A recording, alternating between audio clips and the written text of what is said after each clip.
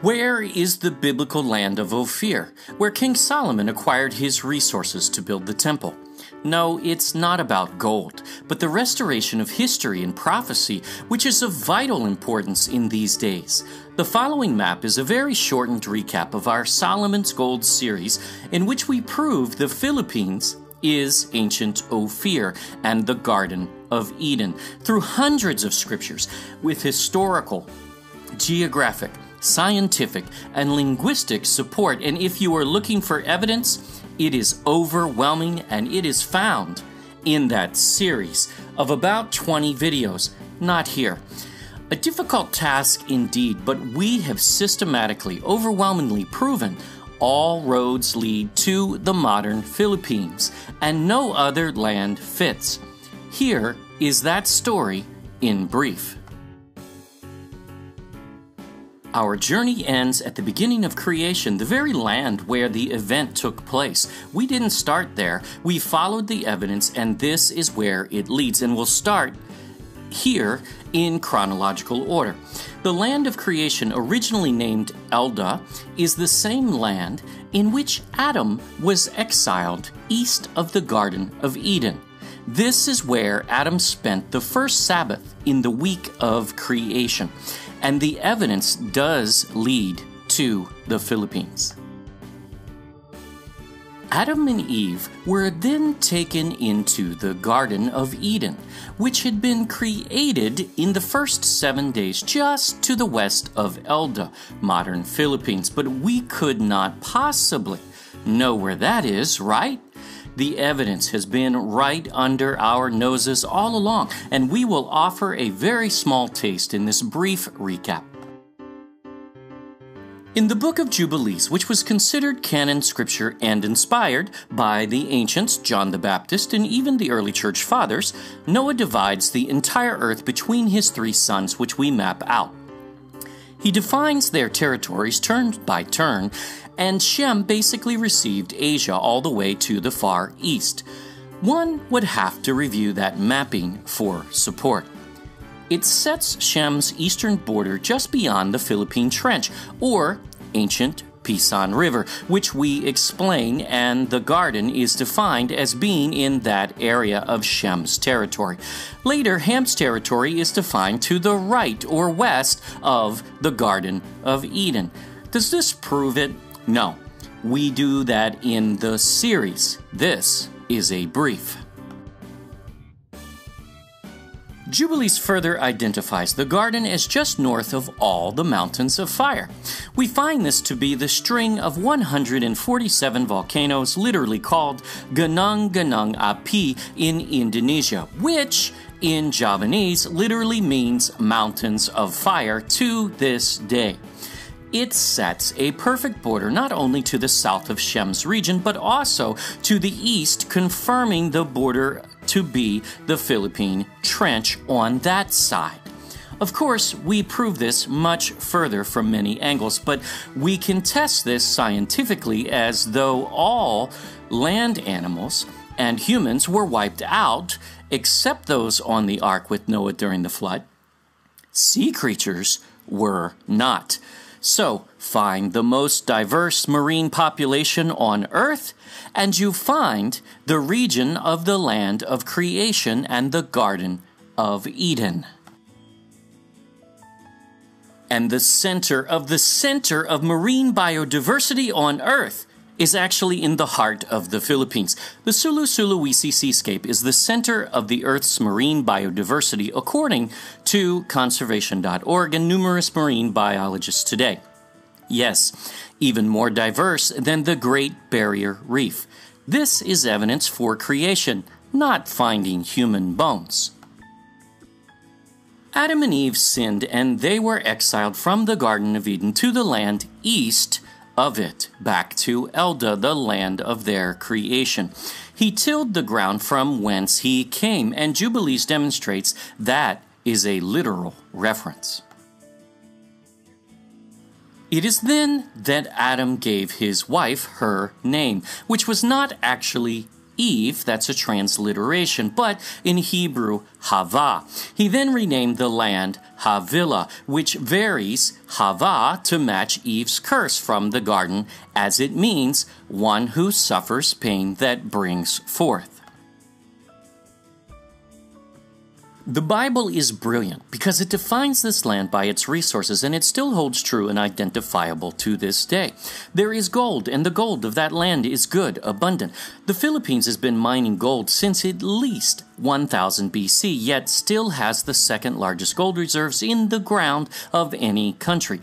It is the #1 gold region in all of history, indisputably.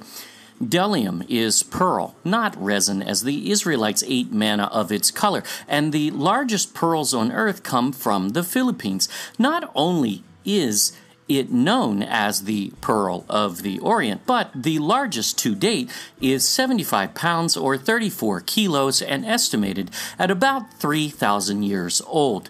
Yes, also 1000 BC. Odd. And you can add to that the second largest, third, fourth, fifth, and so on, as there is no close second to this land in pearl. The final resource criteria is the onyx stone, not the jewel, but that used as a building material similar to marble. The strongest onyx and marble on earth, yes, stronger than that of Italy, is actually found in Romblon, Philippines, even today, and it is abundant. It doesn't just have all three resources, but the Philippines, the Pearl of the Orient, is #1 in all three categories, and no other land can compare.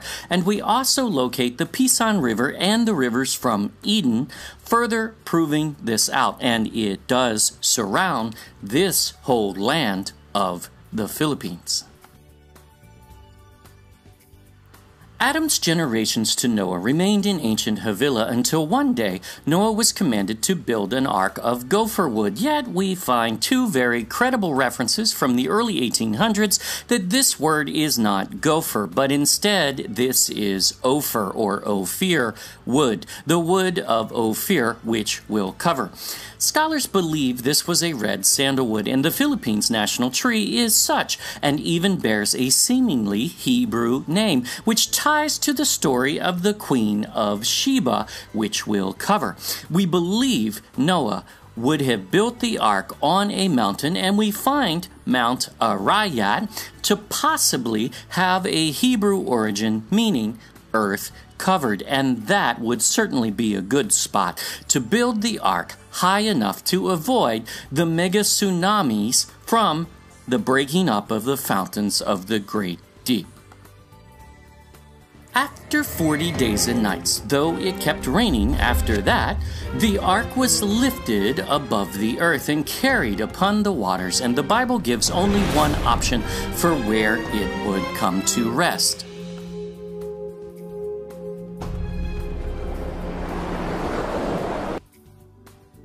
The ark landed at Flood Peak when it was 15 cubits above the tallest mountain on earth, and this is the only mountain on which it could have landed on that day, as the ark was about 15 cubits below the water level and 15 above. The only mountain on which it could have landed at those biblical measurements is Mount Everest, the tallest in the Himalayas.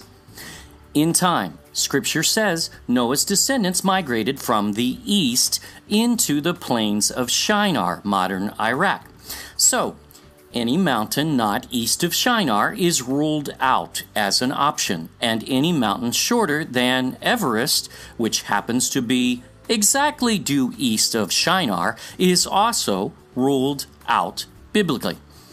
Also, the name Mountains of Ararat, where the ark rested, means highest land, and the one standalone mountain in Turkey, which is 12,000 feet too short, fits none of the biblical descriptions whatsoever, but serves to further stretch the cover-up of history erroneously.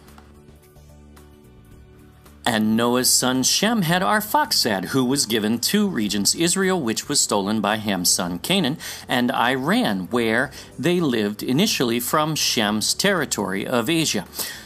From him came Eber, father of the Hebrews, and after the Tower of Babel, his two sons split up, departing from their land in Mesha, or Mashhad, Iran, on what became known as the Silk Road later, and they migrated.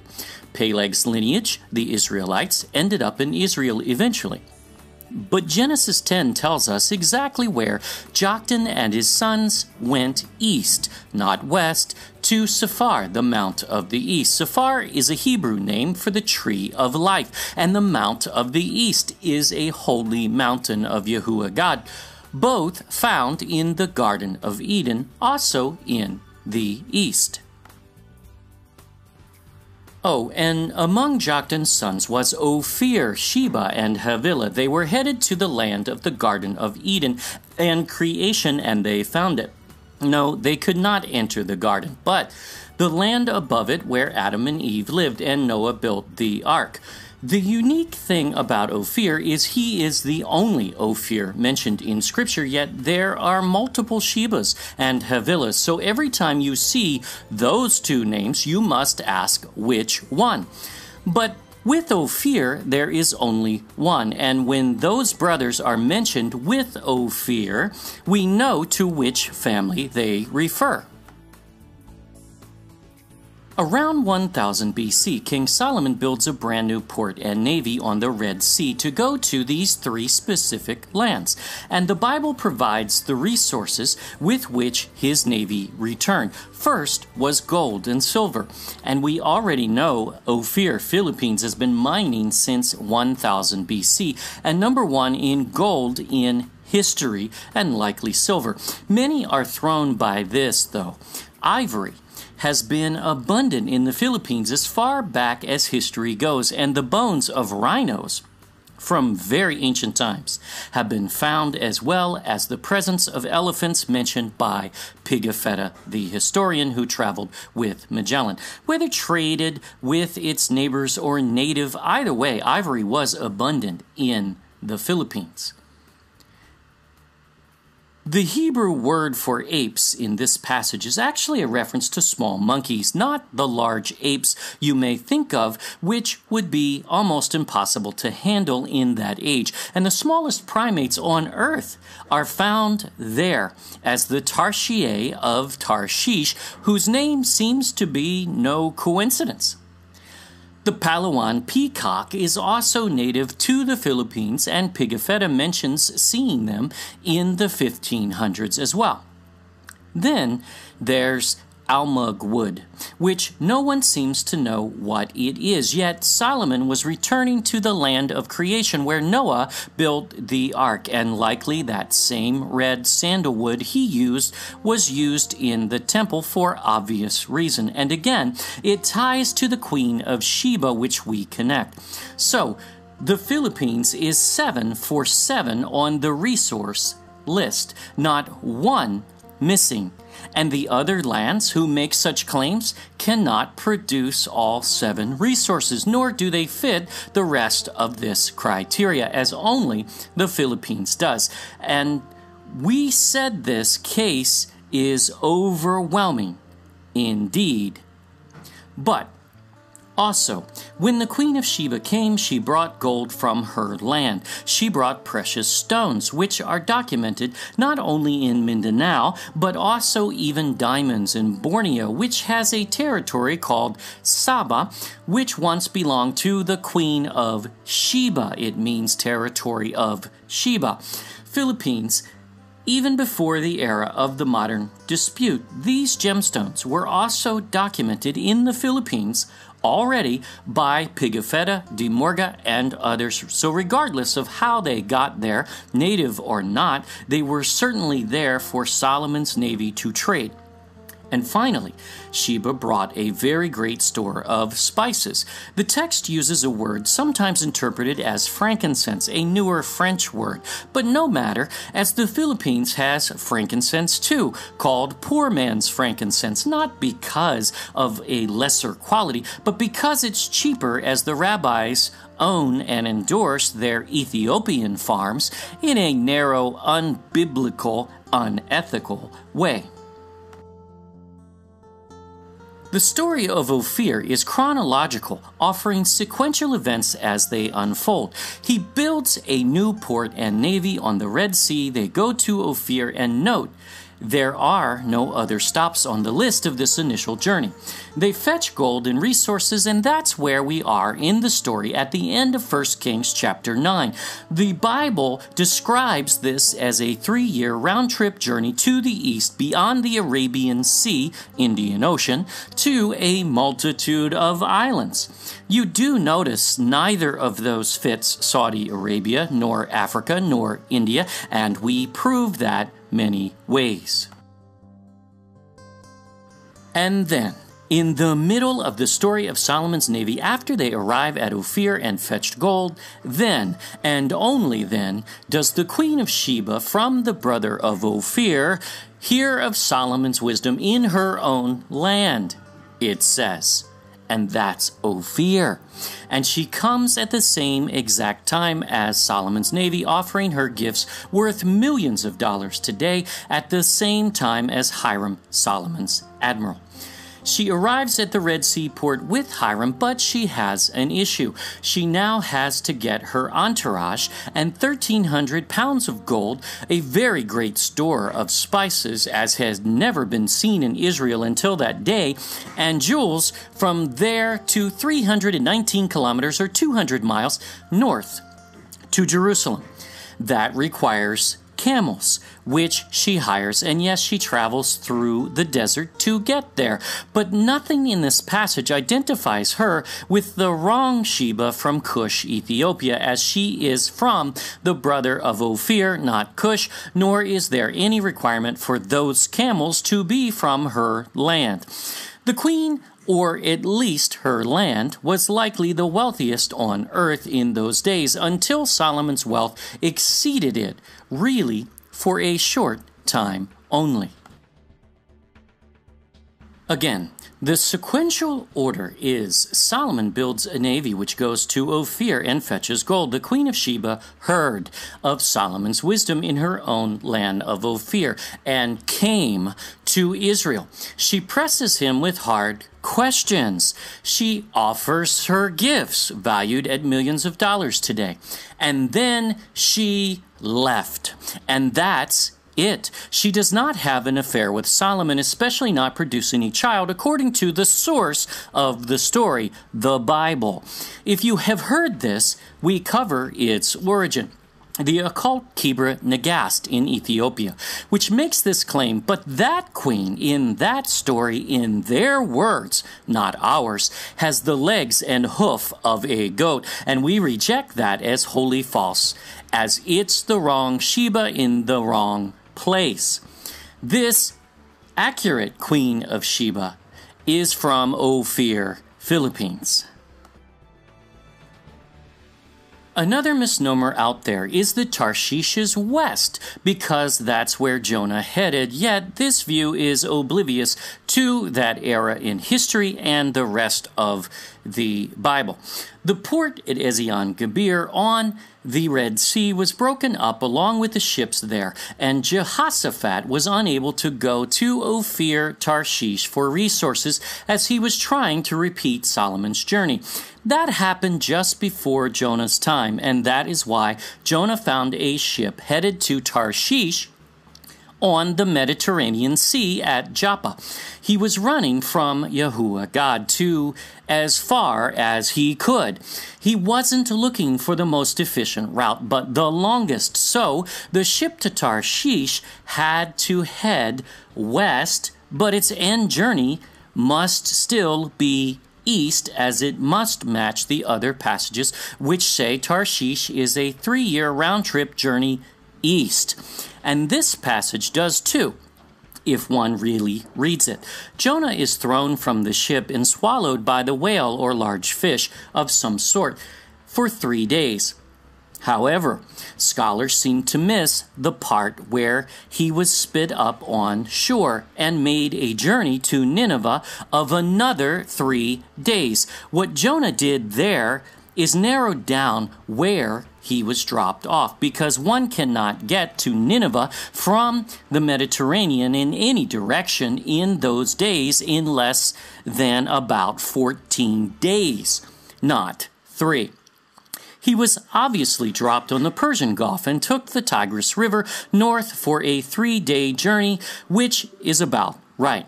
So Jonah proves the path to Tarshish, which is equated to the same region as Ophir and Sheba, is east, not west. But its history continues. David tells us exactly where the wise men, or kings, yes, kings, came from. And it wasn't the occult Babylon, nor Yemen, nor Ethiopia again, according to Scripture. David's prophecy in Psalm 72 says the kings of Tarshish, the isles, Ophir, Sheba, and Seba, territory of Sheba, would bring gifts to the Messiah after his birth. This is David's son. No, not Solomon, because this son has the ability to redeem souls. So this time, the people of Ophir make the journey to Israel, which is why it took 2 years to get there, as they show up when Messiah is 2 years of age. However, the port on the Red Sea is still broken up at this point, so they have to take the same route as Jonah around Africa, into the Mediterranean Sea most likely.